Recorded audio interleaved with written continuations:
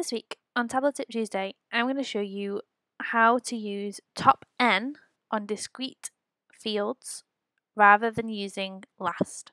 I'll show you how to use last as well, but in the bottom case is where last doesn't work out very nicely for us. So what we've got here is we've got two sections. So what I want to do is I want to be able to bring back the last 20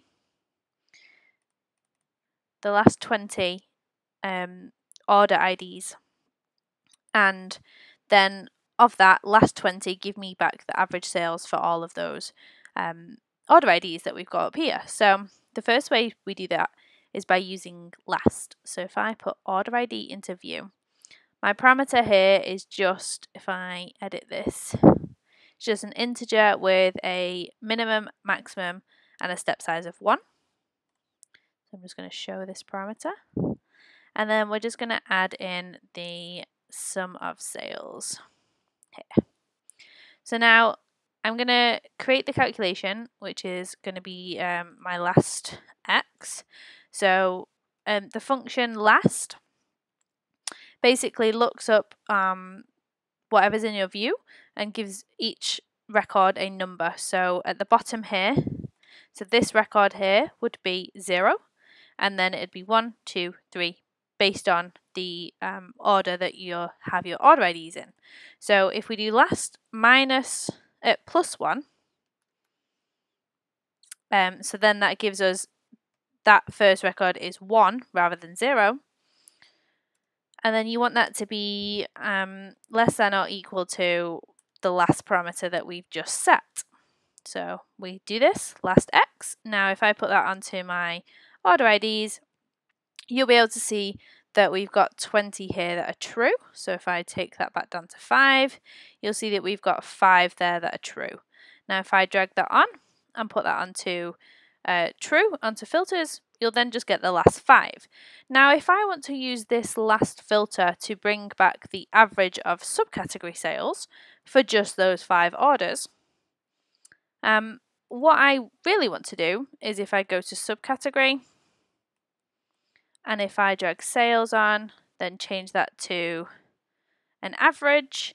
If I then just drag that last filter back onto here and hit true, what it's going to do is it's going to pick back those last 5 subcategories, because that's what Tableau knows what to do with it. It's using table down or subcategory. Now if we add order ID to detail, this is what happens. We get every order ID broken down.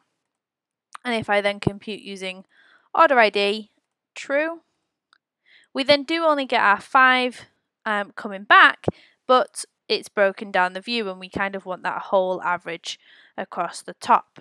So what we can do here is we can use the top n functionality. So if I drag order ID back in, and again sales on here, and I'm just going to show this parameter.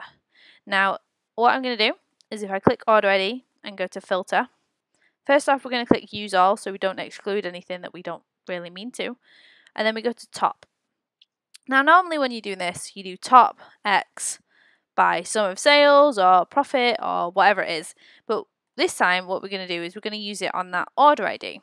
So we're going to do the order ID, but we're going to pick the max order ID. So what that's going to do is it's going to go all the way down to the bottom and find that max order ID and give me back the last 5.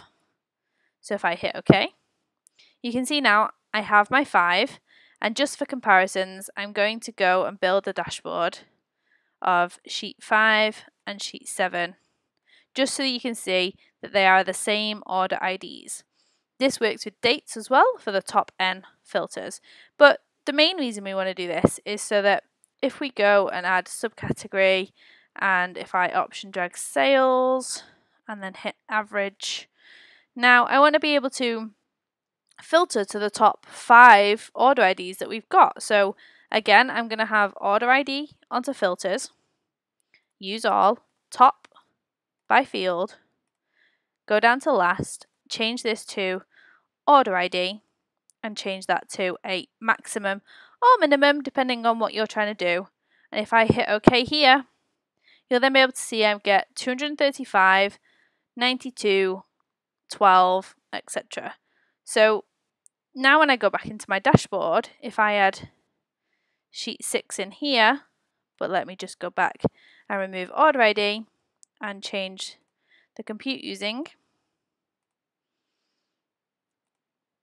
And if I add sheet 8 in as well, now when I up this, what you're going to see is if I just add the labels on here, you'll see that this average is changing, whereas what's happening on the sheet 6 is it's just adding a new subcategory in every time.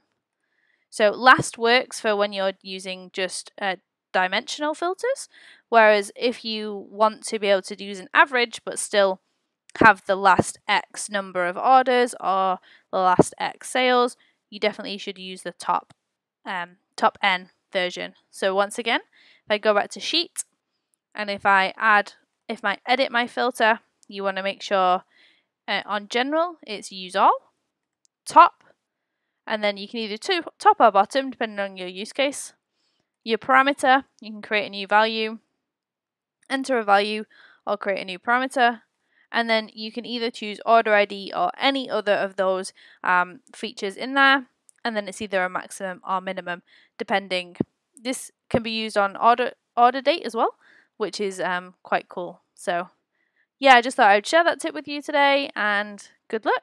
Thank you. Stay safe, and I'll see you all soon.